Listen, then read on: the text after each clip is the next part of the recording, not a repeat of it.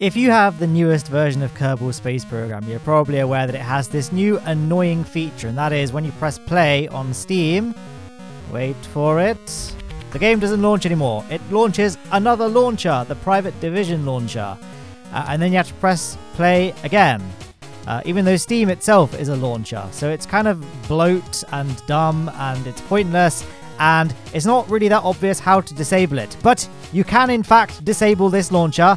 I'm going to show you how to do that in this video.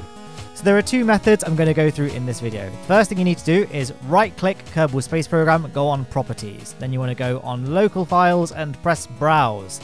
This brings up your Kerbal Space Program install directory.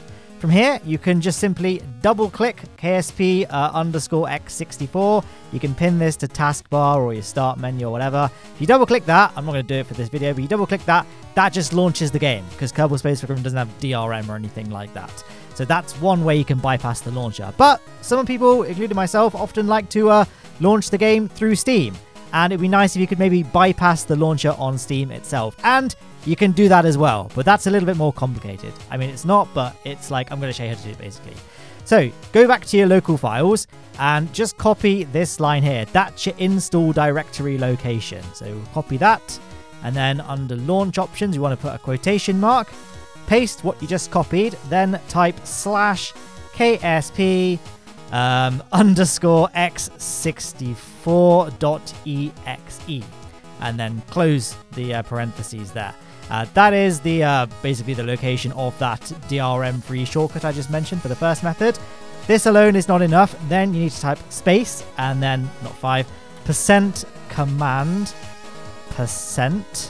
space again, -pop-up-window. There you are. So that should now be what your line looks like there. I'm going to paste this and put it in this video's description, so you can just cut and paste this. But bear in mind, your install directory is almost certainly going to be different to mine. So you need to make sure that this is correct for your install of Kerbal Space Program. Click local files again to find where it's installed. We can close all this now, press play, and hopefully if this has worked, hey, it looks like the game has just launched. There we are. And that's how you bypass the Private Division launcher in the latest version of Kerbal Space Program. Can't guarantee this is going to work forever. They might put an update that stops this, but for now, this is how you do it. Thank you for watching this tutorial. Like the video as well, subscribe, all that good stuff. Cool. See you later, maybe.